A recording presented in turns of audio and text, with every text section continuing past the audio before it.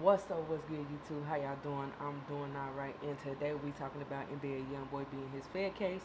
He had some things he wanted to say, so we're gonna get into it. Make sure y'all like, comment, and subscribe to make sure y'all get all of our notifications. Ooh, where'd that come from? I don't know. But let's get into it, y'all. How are you feeling? Feeling great. It's this man here, bro. No, fellow people around us. And he was not guilty. He was innocent.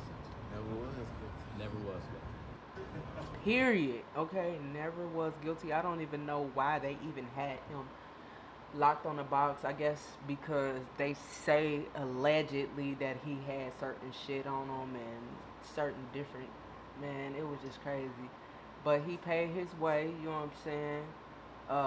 You know what I'm saying? You know, had to pay all the lawyers. He probably had to pay about $3 million.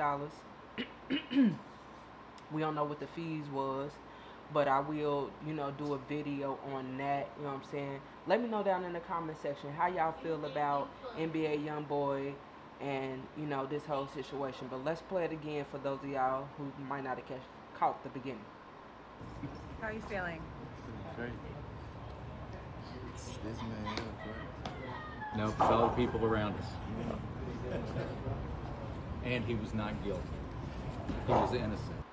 And that's the first time I actually seen that man, because he's not a boy no more. The first time I actually seen NBA YoungBoy smile. Like, he looked like he genuinely happy. Like, this shit is over. I can go home. I can chill. I ain't got to be at that house out there in Utah. You know what I'm saying? I can go home and just sleep in my own bed and feel comfortable. You know what I'm saying? Like, y'all don't know. Like, that's the type of shit that, you know what I'm saying? But, like I said, make sure y'all like, comment, and subscribe to the channel, Studpapi Podcast. We're going to keep on covering this story, you know what I'm saying, to see how he transitions to, you know, just coming back into, you know, life. Even though he was out and stuff like that, he really couldn't really mingle how he wanted to mingle and things of that sort. So, we definitely gonna keep up with NBA YoungBoy and all the things that's going on with media. You know what I'm saying? Until next time, I'll holler at y'all. Peace.